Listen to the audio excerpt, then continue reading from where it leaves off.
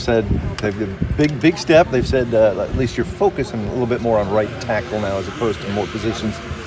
Do you like that? Just being able to focus a little bit more on one position? I mean, yeah, like you just said, it's nice to focus on one position, but we're still going through the process. I'm sure I'll get some guard work here and there, work along the lines, but yeah, as of for now, it feels good to be able to focus on one position and just put my skills in on that. So. Dylan, do you think you should be the right tackle for this team? I mean, as a competitor, obviously, but we're gonna, like I said before, the top 5 who earn it are gonna play.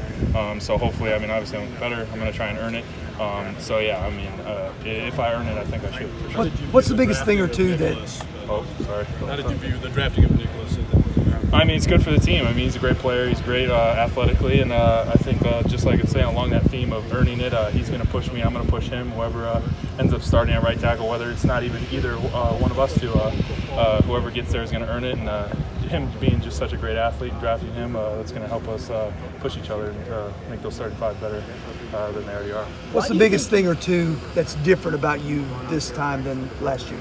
Just all that experience underneath my belt. I mean, it's not like rookie, all the newness and stuff. Like you're in a new city, trying to figure out the team, trying to figure out the scheme. I mean, the schemes were a little bit different going from North Dakota to here and stuff like that. So just figuring that out and getting that all that comfortability underneath my belt, I think is huge going into this. You can focus a little bit more on all the finer details. Have you done anything in terms of like putting on any weight or sculpting your body differently since you've been here? I mean, yeah, obviously as athletes, we're trying to make our body a little bit better, trying to get heavier as offensive linemen. I mean, I know I'm a light tackle considered around the other guys in the league. So, yeah, I put on a few pounds here and there, try to sculpt a little bit, hit training hard this offseason. So, yeah, as athletes, I mean, we're always trying to do that. How much Why added? were you not? What were you told last year when you were deactivated for games? What were you told you were lacking? I mean, it's just all about just trying to fit into the scheme here. At the time, other guys had earned it better than me. At times, the other guys were more qualified for the job.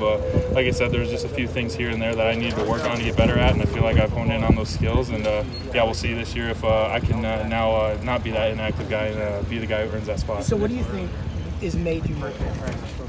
Just like I said, getting all those little things underneath my belt, being able to hone in on the skills that the coaches need me to be honed in on.